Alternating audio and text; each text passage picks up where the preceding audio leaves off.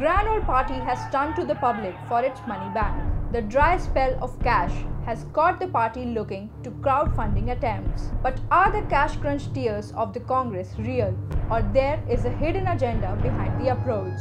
Political funding in India has long lacked transparency, and undocumented cash, known as black money, is regularly used to fund campaigns. The cash crunch of the Congress might emerge it in the eyes of voters as an anti-corrupt party.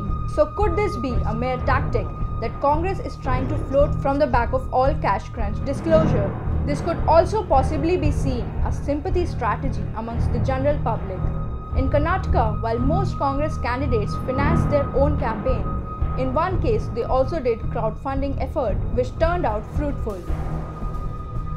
In Kerala too, Congress did yatras and was able to raise funds locally. And now, similarly, the party is looking forward to apply the same for general elections 2019. Meanwhile, the BJP is flush with cash as big businesses have steadily migrated away from the Congress. According to a report, BJP received Rs 705.81 crore from 2,987 corporate donors, in contrast to National Congress, which could only manage a contribution of Rs 198.16 crore from 167 corporate donors. The BJP's expenditures too were more than double that of Congress in the financial year 2016-17.